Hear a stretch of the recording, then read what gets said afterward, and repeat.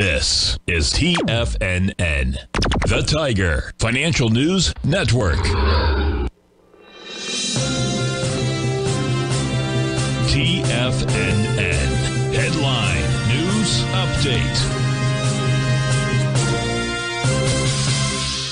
Good morning, everyone. Basil Chapman here on this Monday, the 17th of July. We're looking at the Dow in this 10 o'clock Tiger Financial News Network market update. Dow's up 7 at 34,516.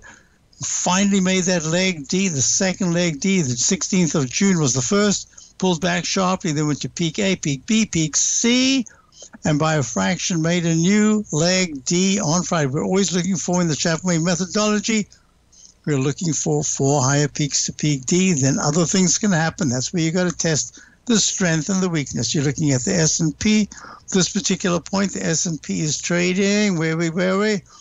Up 5 at 45.10. Extending, not yet extending. Let me just check this out here because I've got a line that's covering it.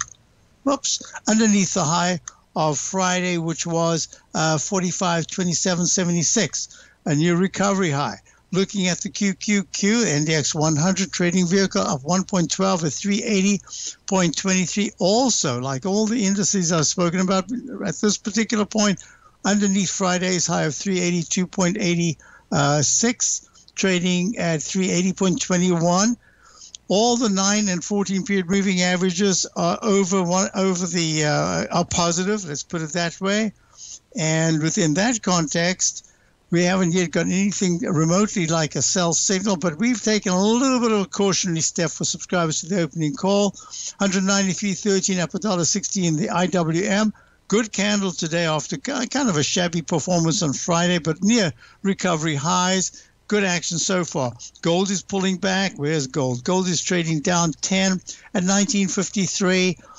Just a bit of a consolidation after a really good move to the upside. The dollar's running just a tad where it was before. Yep, it still is. Up 16 ticks at 100.08. The TLT, that's bonds.